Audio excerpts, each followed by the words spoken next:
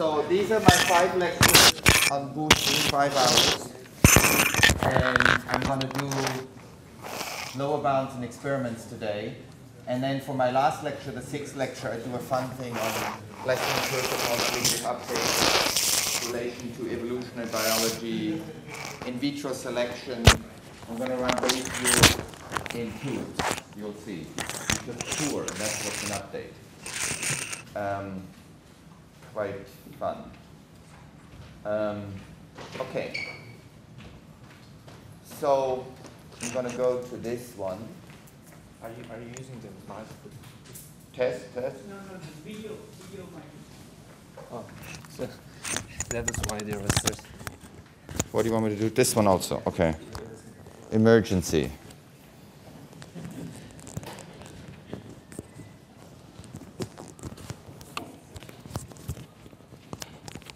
Now?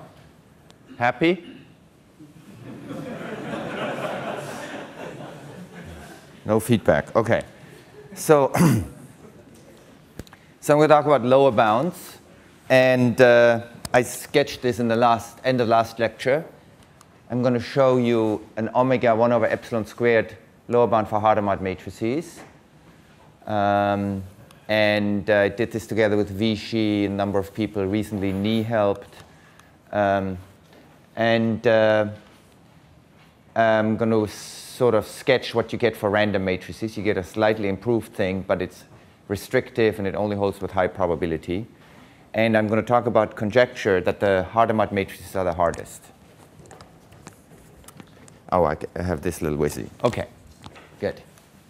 So here's the basic setup for my previous slides. Chomp. OK, you see, you have this huge matrix, U matrix, and you add one more column at a time. The column player was the maximizing player. As you add columns, the value of the game goes up.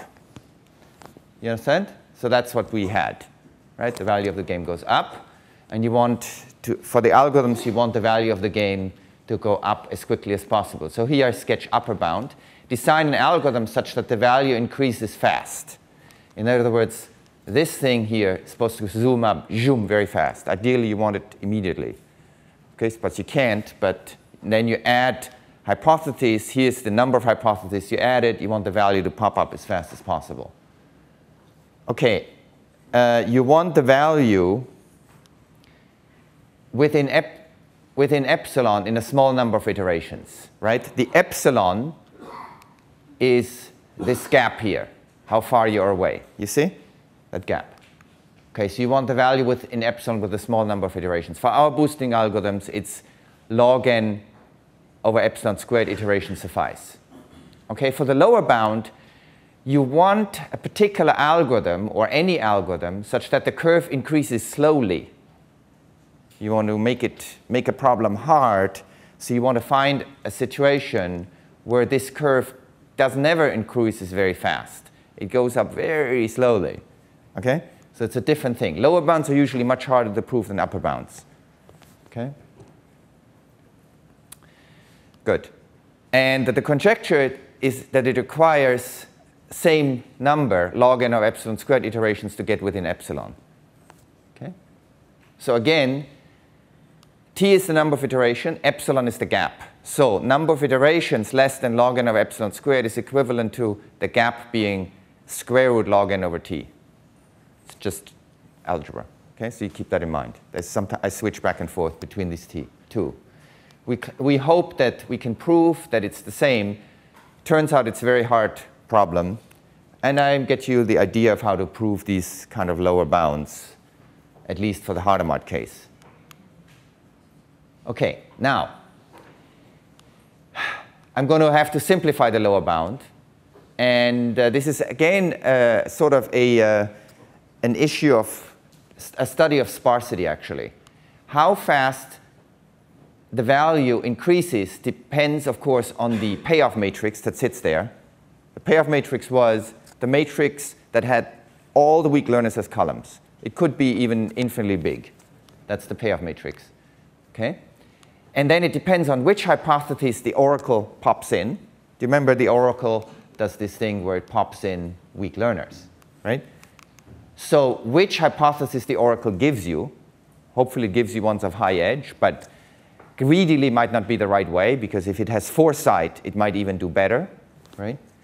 And then which distributions the algorithm chooses. You remember the algorithm chooses these distributions, which then might influence the oracle, and it gives you different weak learners. Okay? Now, all of these messy things we're going to get rid of in the following way. We just care about how many hypotheses you have. In other words, we're looking at the following quantity. The maximum, UT. UT always denotes any submatrix with T columns of U and value of UT. You see, so at this point, 15, I'm looking at all subsets of my matrix U with 15 columns, all submatrices with 15 columns. Look at the value of the game and take the maximum. Okay? So if you do this thing, if you can show that this goes up slowly, if this thing goes up slowly, then it will go up slowly for any algorithm that you can think of that follows the greedy paradigm of adding one hypothesis at a time. Okay? Because any greedy algorithm at T, it has T hypotheses, no matter how it got it. It could do incredibly complicated planning. Forget about strong versus weak oracle, even more powerful.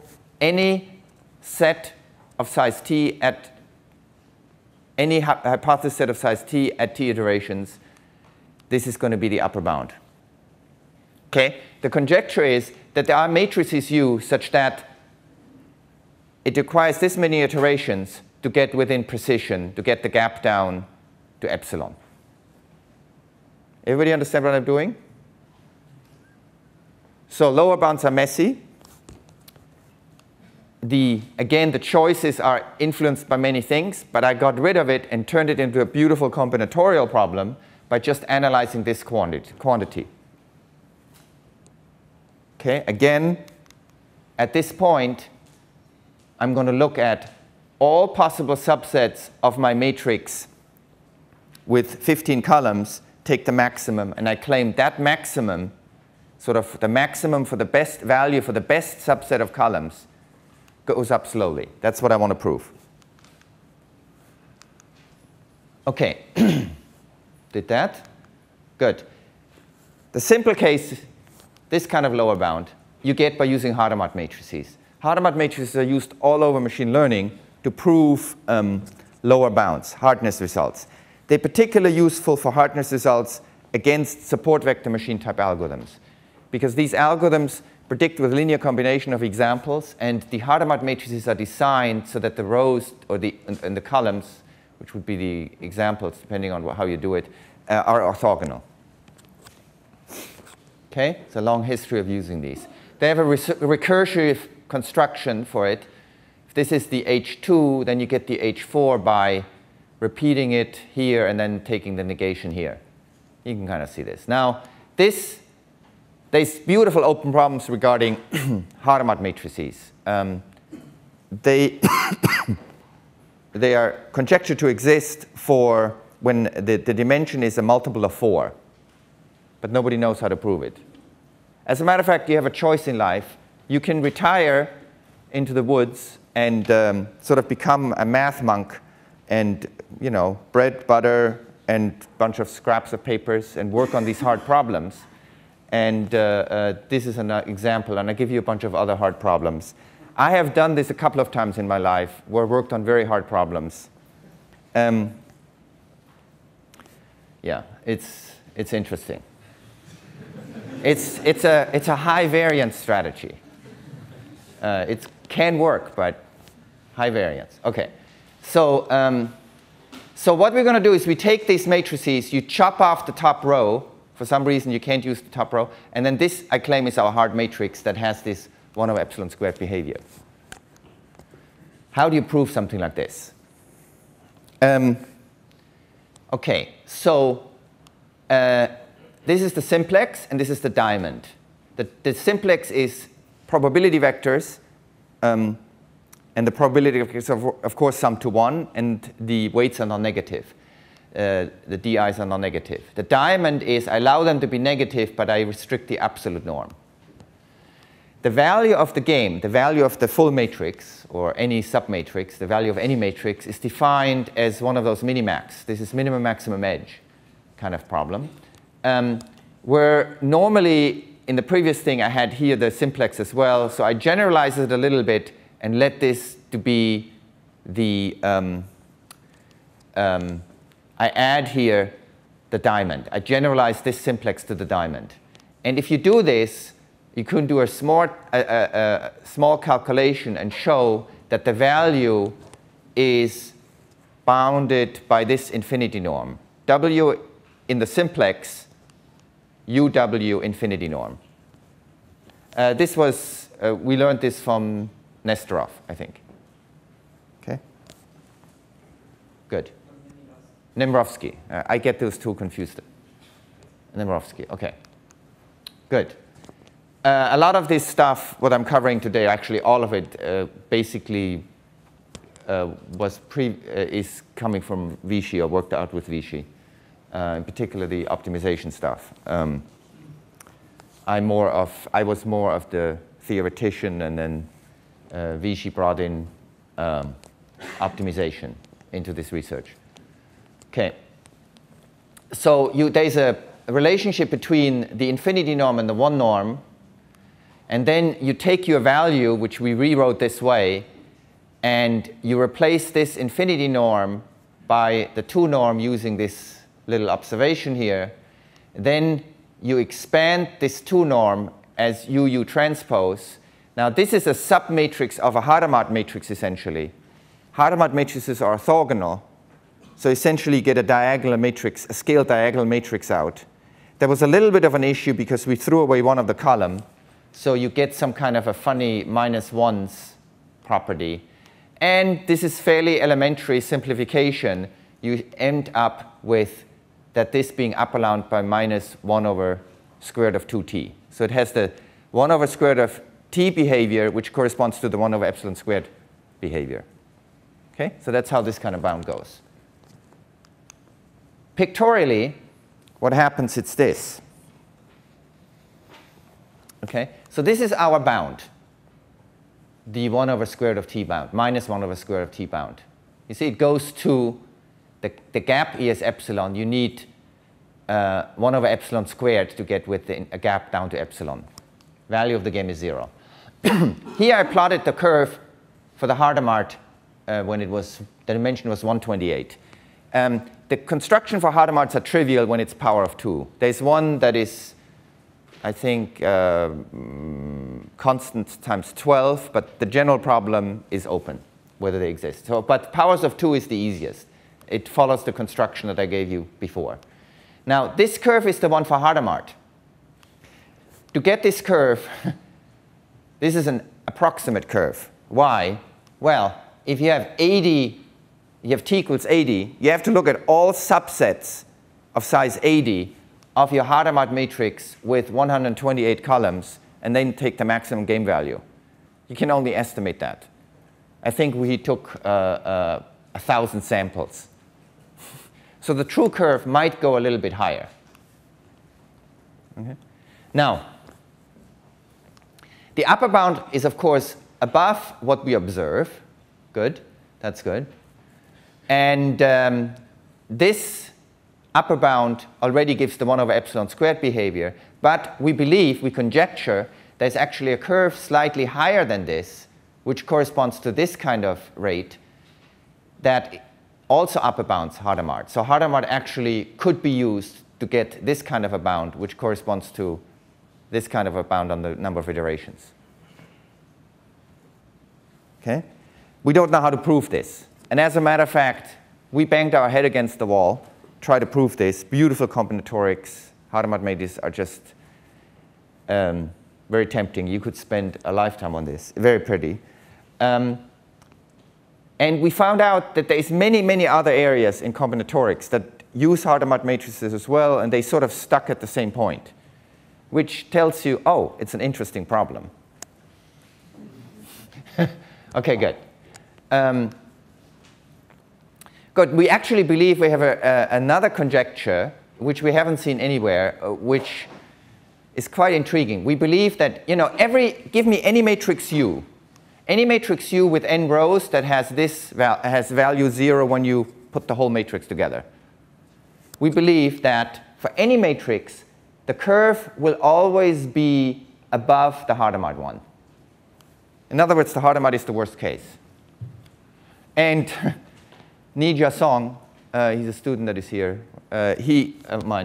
he proved that for n equals 4 and n equals 8, Hadamard is really the lowest curve. But we don't know how to prove it in general. Okay? Now, we also can use results that are in the literature, Klein and Young and Nemirovsky to some extent, to show that for random matrices, the value is upper bounded by this, c times square root of log n over t, which gives you this kind of rates. But you have to require that your t is less than n over square root of n minus some small number, or alternatively, your epsilon is less than 1 over square root of n minus something. So it is a messy proof. It uses forward, backward, Chernoff, very complicated. But it shows that this rate is possible. The killer would be to show it for Hadamard, which we don't know how. OK, good. So this was everything I want to say about lower bounds. Now I'm going to do convex optimization again. Timing. OK, good. Half an hour. Perfect. So here's definition of convex function. These are some. These slides are from Vichy. You can lower bound a convex function by a tangent plane. It's always on the outside. These pictures, you have seen this before. And then this immediately gives you a cutting plane method, because you iteratively add these planes and you build sort of a box around it. You build a lower envelope. You see? This kind of thing. And the goal then is you have always an estimate of your optimum, which would be the lowest of the envelope, that point, versus the function which clearly lies above, and in particular, your lowest point where you evaluated the function. And then this is sort of your gap that you're looking at, and you want to get this as narrow as possible. Do you see this kind of game? Right? Very beautiful slides. So basically, you upper bound your function by that cutting plane lower bound. And you iterate by, you always pick the next point to be the lowest of your envelope. And then you evaluate, and then you have another segment and continue. See? So this would be your next point to look at. And then you want the duality gap as small as possible, right? The duality gap is this little thing. OK, so what if the function is non-smooth? OK, so then you need to do these subgradients. And everything works out with the subgradients. That's the point. Your methods still work. The cutting plane methods still work with subgradients. OK, so boosting was one of those optimization problems. As a matter of fact, the optimization function looked like this. OK, so the beautiful thing is, and I learned this from Vichy, that for some reason, if you take the gradient of this function here, this function f of d, this function, this blue function here, if you take the gradient of this, it's the arc max of u and u. In other words, it returns you the strong oracle. Okay? So at any particular trial, when you have t hypotheses, there would be ut here, ut, and then a ut here, and your subgradient would return you. No, sorry, wrong.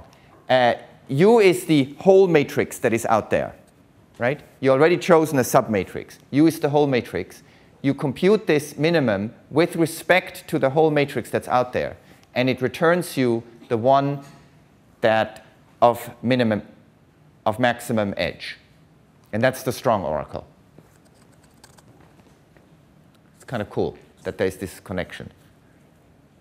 I want a simple proof of this. Vichy, I want a simple proof of this. This is the argument? Yeah. Yes. So think of what is the value of the function at a particular d. It is basically the max, the set of all u, where the max is attained times d. Okay. And then the gradient of it is nothing but the argmax at that particular d. Kind of simple. Okay. Good. So now, when you have these non-continuous things, you have instabilities because of the subgradient, right? So there's a bunch of subgradients. Do you see that? Picking up arbitrary subgradient causes instability. And what we do is we add a little bit of regularization. So here's the notion of strong convexity. We usually talked about that already. You lower bound the function by a quadratic. Okay? So it's equivalent to saying that the second derivative is lower bounded by a multiple of the identity. And so a function is strongly convex, it's strongly convex if it's the Brakman divergence defined by that function is lower bounded by quadratic. Okay? Good. Now, if you do that, then things become smooth, and then you use that somehow. Okay, so these are the bundle methods. You add, and many people have discovered this. I don't read that many papers, so I discover everything myself. But Vichy is kind of a person, I use him a lot because he reads more. He makes all these, he's a connection type person. I home cook.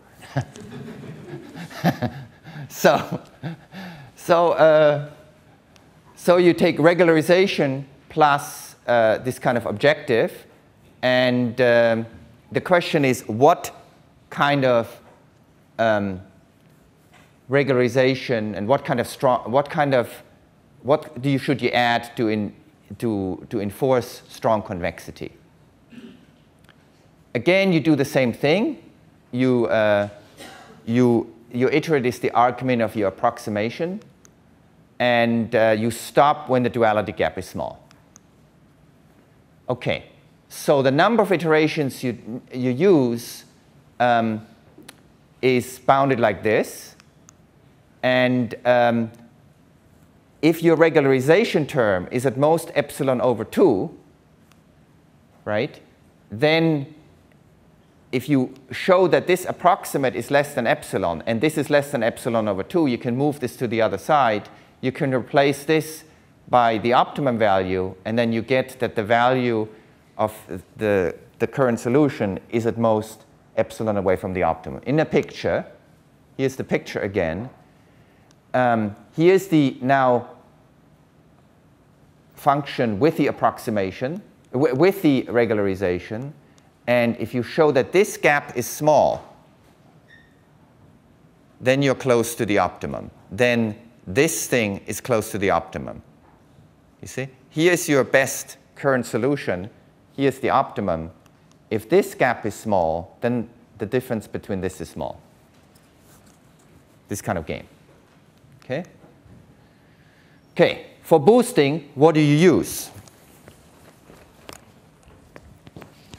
For boosting, what you use is relative entropy regularizer, right? And you choose your learning rate, this is the inverse learning rate, judiciously. This is going to become obvious in a moment. Yeah, if you do that, because this is at most log n, then you get that this whole term, the omega term, is at most epsilon over 2. So it's strongly convex using this modulus or constant. Okay, so immediately you get these kind of bounds.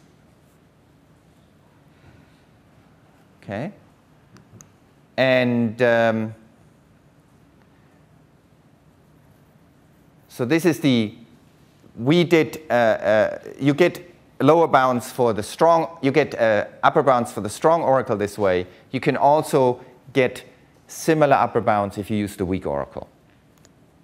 Okay. In optimization theory, they also did distinguish between strong and weak oracle, all under different names, but it's all the same thing. Okay. Now, towards a practical boosting algorithm. So this is just talking about how fast you converge. But then we still have to find, you have to plug in some kind of an optimization that finds us these minimums. Unfortunately, we then have to use standard stuff. Gradient descent-based stuff, as you will see. Okay? So here's the optimization problem for boosting. Here's the dual. You want to minimize this function f. Unfortunately, the way we do it currently, because we want to do large-scale problems, we have to use what's around. What's around is always 99% gradient descent-based stuff. The stuff based on the multiplicative updates or entropy regularization has not been developed yet, not as fully. There's inklings of it. We're working on it. A lot of people are trying, but it's harder. So you do gradient descent-based things. Now you go outside. You have to get the learning rate right. 1 over t is roughly the decay schedule. Then if you work on a simplex, you have to project. I know for a fact that this projection-based method, in principle, not very good because they forget. But we need to do it anyway because that's the best thing we have at this point. And here's the method that our algorithms use. It's called BMR. BMRM. Spectral projected, that's just working with the 3 authors. OK. BMRM. OK, if you want me to correct something, let me know. So it's essentially a projected, you see here, projected gradient-based method.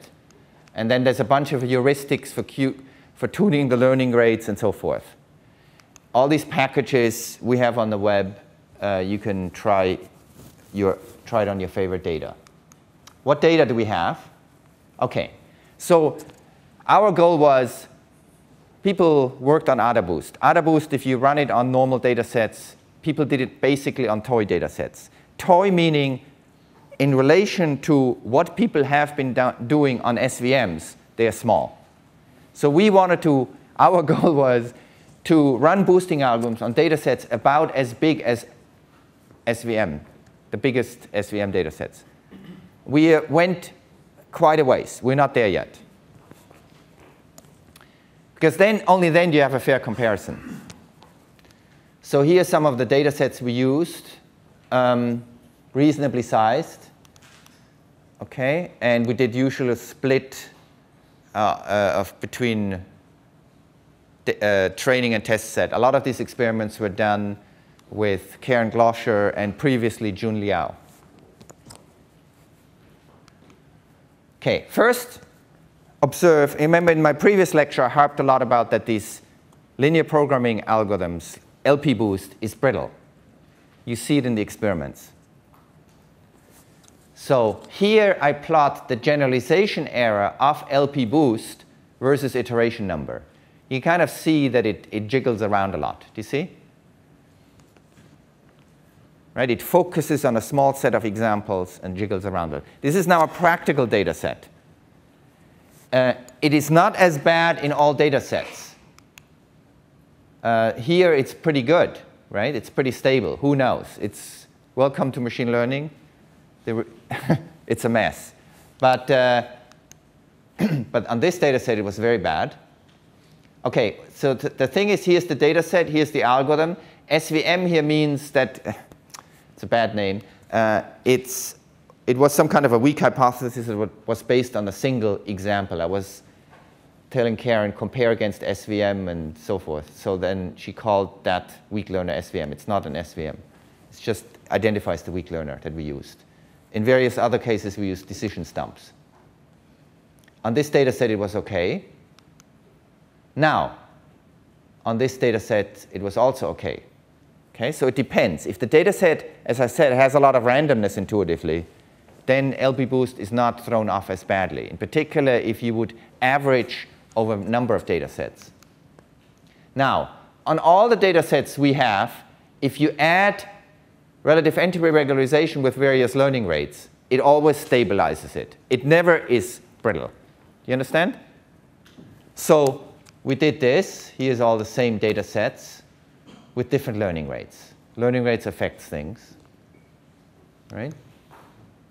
Any questions so far? Why did you stop on the blue curve? Say that again. Why did you stop on the blue curve so early? Don't remember. Time, maybe. No, I think once your gap. Oh, the gap was reached? Once the optimization gap is reached, you stop. It just doesn't generalize all that well. Ah, it's the same optimization gap. We stopped All of them at the same gap, but the generalization error behaved this way. Okay, good. Thank you. Thanks for Vichy. See, I have Vichy here, no problem.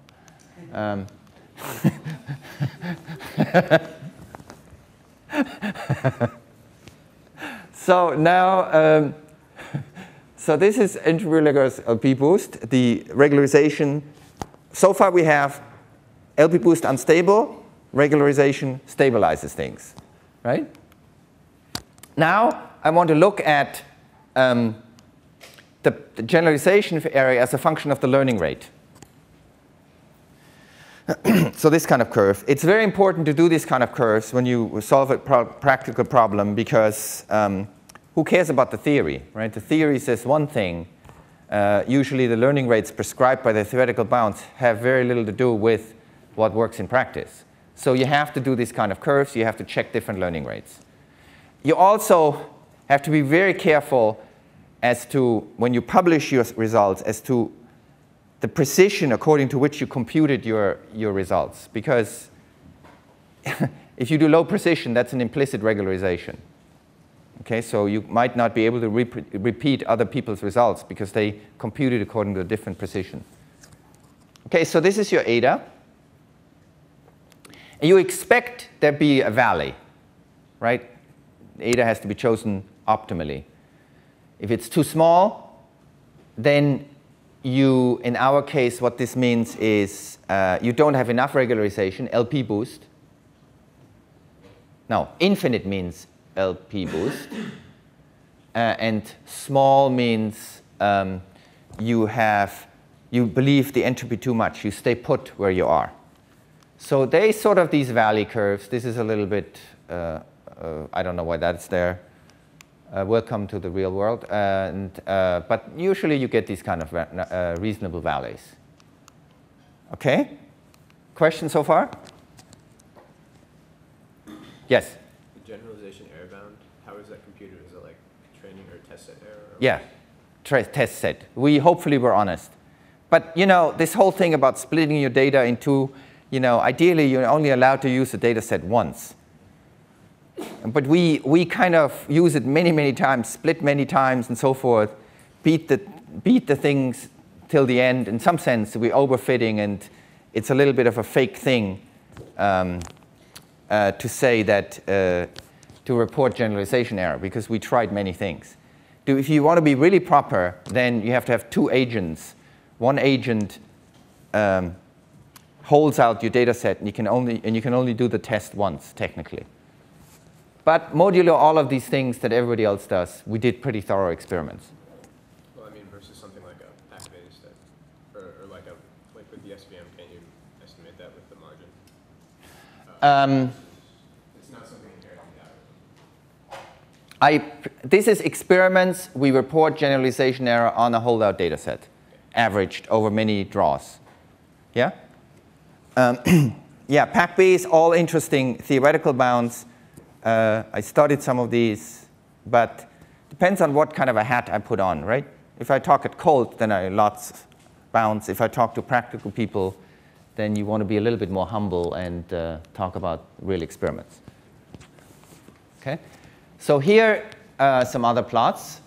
Generalization error versus number of weak hypotheses, so sparsity of the solution. Interesting plot. Here's ERLP.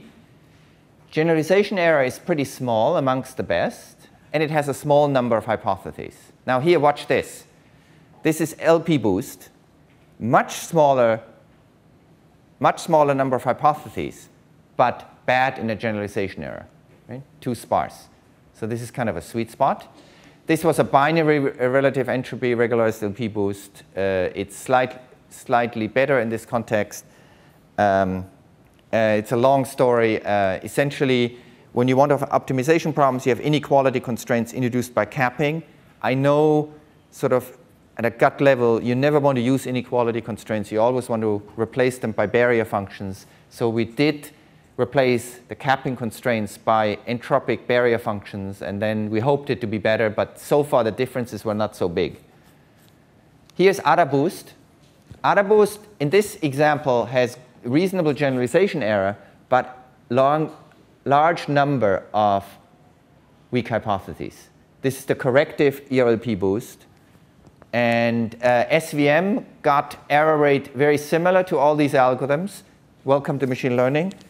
Very often, SVM and these boosting algorithms, totally different algorithms, totally different families, totally different way of building a hypothesis. And very often, on many data sets, the performance is very similar. I can get you artificial data sets where I beat the hell out of SVM, no matter what kernel is used. But on many real-world data sets, often things are comparable. Is there a way to compare the number of weak learners of an SVM for the kind of cost? You would use them all in parallel. The weak learners there would be, the weak learners there are the number of support vectors. Huh? There is no weak learner for Yes, it is not.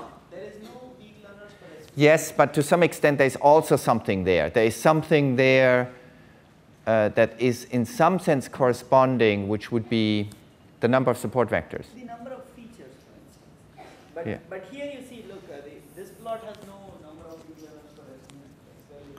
The SVM blue curve is just plotted for comparison to show what is the best, what is the optimal performance that SVMs can achieve, and then how does it relate to the other.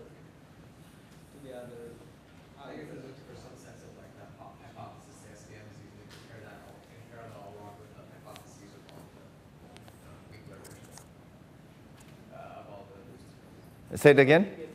I mean, I guess because here we can compare both the generalization error cost of boosting algorithms with the kind of size of the hypothesis that we're using. And so it would be interesting if there was a way to do the same thing with SVM. I mean, just to see, I guess you could only do it via the number of support vectors, but we didn't do that. No, we don't, because that's not quite the fair comparison. Right. Yeah, incomparable families. So here again, similar picture. The generalization error of ERLP boost and the boosting arms is better than LP, but LP has smaller number of hypotheses. Sparsity hurts you. Here's another example set. It continues. So it's pretty consistent. Okay. So now I plotted corrective versus totally corrective. Corrective algorithms process one hypothesis at a time. The classical algorithm is AdaBoost. It has the property that it processes the last hypothesis, makes the edge of the last hypothesis 0. Totally corrective algorithm, look at the edges of all the previous hypotheses and push them down. ERLP boost is the classical case. So I run ERLP boost against its corrective version. This was done by Singer. If I would put in AdaBoost, then the differences would be even more extreme. So in this case, I plot the gap, the duality gap versus iteration. And because I want to see how fast they converge. Do you see? Good, because they work on the same optimization problem. Good. So ERLP boost uses much smaller number of iterations. They were stopped at the same gap or something like that. Okay. Has a small number of iterations. That's sort of the consistent thing here. Sometimes it does much better in some data sets. Okay, this is number of iterations. Now, here I plot versus time, total time used. Right? Because you see, it's unfair to count iterations because ERLP boost spends much more time per iteration than the corrective algorithms. Right? So I compare gap versus time spent, and now the situation is different. For some data sets, one algorithm wins, for some the other. Okay, so the corrective algorithm here requires more time. This is less time. The ERLP boost, the fancy algorithm, requires more time. And the situation is like this. But in some cases, it is flipped. Okay, it depends on the data set. It depends essentially how expensive it is, how much you spend for the weak learner. If you spend a lot of time for the weak learner, then the ERLP boost has the advantage. You see? So there's these trade-offs. Now, we also checked if you use different optimizers. There's a bunch of different optimizers that you can plug into BMRM, and we tried a bunch of them. They're public optimizers. Some of them you have to pay for. And the results are sensitive to these different optimizers. Okay, so there's a bunch of plots like that to show that. The time changes and so forth. Okay, now here's the effect of nu. If you have an inseparable case, we had these slack variables that are weighted by nu, do you remember? Was related to the capping. And again, you would want to have one of those valley curves to 2 nu optimally, and it's true there's valleys. So that was another good check. Questions? So a lot of time went into this. Thanks to Karen Gloscher, Jun Liao, and all these people. They did a lot of experiences, a lot of work. But we're not there yet. We're not there yet. Again, if you compare SVM, simple optimization, quadratics, why do we do quadratic? Well, derivatives of quadratic are linear, and linear is easy. That's why we do it. Here we have a softmax problem, log exp, it's messy. Decade of experience. Actually, a lot of the optimization literature goes back to, of course, much earlier than SVMs. It goes back essentially to the physicists. They had Newton's method, approximate Newton's method, and so forth. Here we're just starting. We can handle sort of 10 to the 6 points, and here we're still smaller. The code is freely available. Vichy has it somewhere on his homepage. So you have any problems, you go to his homepage. So, we want to scale to larger data sets. There's lots of room for improvement. We want to get the optimization code, the optimization literature to work directly on the simplex with relative entropy regularization, using strong convexity with respect to not the 2 norm, but the 1 norm, and developing this whole family of things. Okay? So connections between boosting and optimization, bring entropic regularization up to par with squared Euclidean distance regularization, look for data sets that exploits the merit of the new algorithms. So what happens is, I do not want to say that boosting algorithms are better than SVM. No, not at all. They're incomparable. Okay? But we need to understand on what data set, what family does well. That's very important. Okay? You can do artificial data sets, or you can hopefully have practical data sets. Right now, all the data sets, big data sets that are around, are biased towards SVM. Why? Because people play with SVMs, publish results on SVM, do gradient descent, biased algorithms. They want to make the algorithms look good, so they only work on certain data sets, and those are the ones that are in the literature. The other ones are not in the literature. So if you go ahead and run boosting algorithms on the big data sets that are available, you will always fail. You have to build a whole community around multiplicative updates so that they explore different types of data sets, explore different kind of combinatorics, find data sets on which they work, and so forth. Okay? So it's a sociological problem, not to be underestimated. Okay, better lower bounds, the missing log n. And acknowledgements. Rob Shapiro and Yoav Freund for pioneering boosting. Gunnar Raj, in his thesis, brought in, I got into boosting because of him. He brought in optimization. And Karen Gloscher helped with the pictures, the plots. Jun Liao before that with experiments. Ni Jiazong recently with the lower bounds. And of course, Vichy for teaching me the latest optimization tricks. So is there any questions? Yes?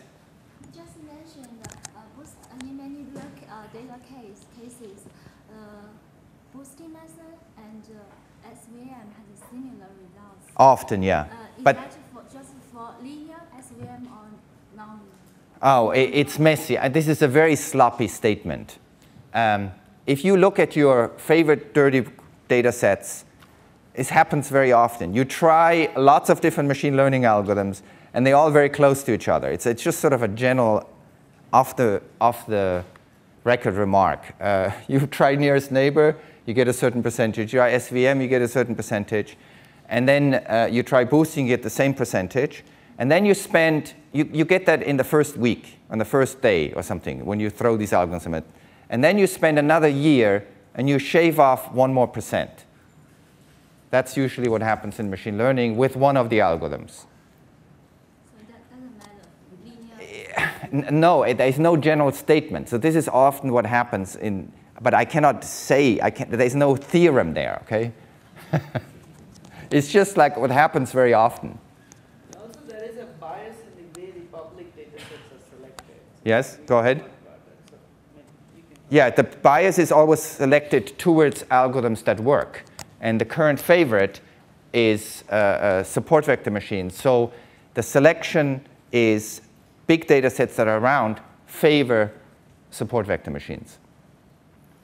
I can give you theoretical data sets based on Hadamard matrices where, we spent a lot of time on this, where you can show that any boosting type algorithm cannot learn these problems. Any SVM type algorithm is very, very bad compared to the multiplicative updates. You can construct theoretical examples, but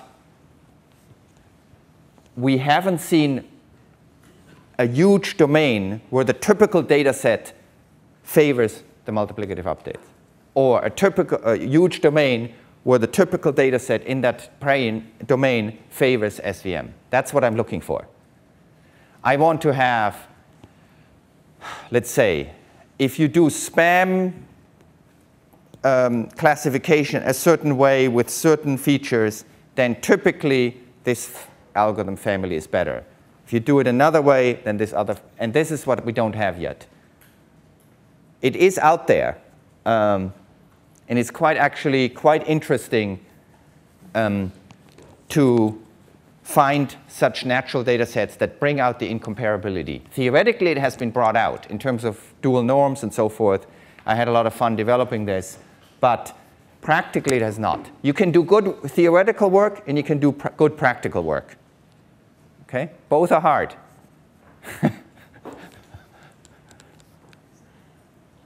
Questions? Is there a way to go from something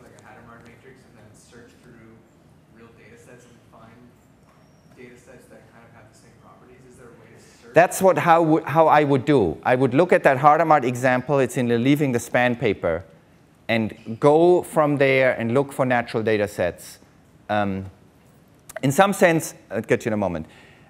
In the theoretical literature, the problem that favors the multiplicative update is learning disjunctions with a small mistake bound. That's the first problem that has been looked at. Winnow does it much better than Perceptron, and there's papers that bring this out, the difference between the two. So fine, there it's fine. You could probably find data sets where small disjunctions have the advantage, and then, you know, but I would like to have in the UCI database something like data sets favored by one versus the other. Really, really interesting thing. Yes? Okay. A few comments on the data set issue. In my experience, it is not the case that at least in a company, people pick the data set for the algorithm. They have the data set. The data sets come first, and then you simply go looking for a suitable algorithm to deal with the data. So any bias in that case is purely based on the algorithm. Yes. It actually so happens that boosting is pretty amazingly good. Boosted decision trees are pretty good. And there are some cases where you may want to use boosted decision trees for, say, kernel maintenance. For instance, if you care about reasonably fast runtime, those trees are actually fast. And boosted decision trees get you to a very good function class that's potentially inexpensive, faster than what you would have to do with a kernel maintenance. So it's not the case that boosting is actually not used. Very wide way. So selecting data sets, my comments about data sets favored by SVM, it's mostly about the public data sets that are discussed in the UCI database type things. In a company setting, of course, they have the data set first. I agree with him, with Alex completely, and then they look for the best algorithm. Right. If you look for bigger data sets, there's something called the Yahoo Web Scope program. Yeah, but simple. Not everything in Yahoo Web Scopes is, for instance, binary. No, I mean, there are actually interesting data sets in there. There's a learning to graph challenge in there. For instance, there's also templates. So basically, I mean, there are large data sets that you can get your hands on. But maybe not exactly a binary classification problem, but something a lot more interesting. There is, for instance, the entire ACL repository of what you can do with natural language. So if you go looking in UCI, you're going to find data sets that are, well, UCI. No, there but are I mean, lots of other repositories that have a lot of more interesting data in it, and just go get those and play with them. no, but again, look, wait. You have to be very careful with these statements, because a lot of, I mean, either if you go to a place like Yahoo Web Scope or ACL or some of these places, then these are not, the problems themselves are not very simple, right? So what we are talking about here is really simple, just simple binary classification type tasks. What kind of data can you get, which is where you can clearly show that, say, SVMs are better or SVMs are worse. At least what happens in like, if you go to like the live SVM repository of datasets or any of these other things, most of the data that comes out of these, and this is sort of the valid currency on which people want you to, I mean, the lesser mortals like us who are in universities and have to publish papers have to unfortunately deal with this datasets, is that more or less they're very clean. They have certain characteristics which more or less favor certain types of algorithms over the others. Okay. And that is what Manfred is pointing out.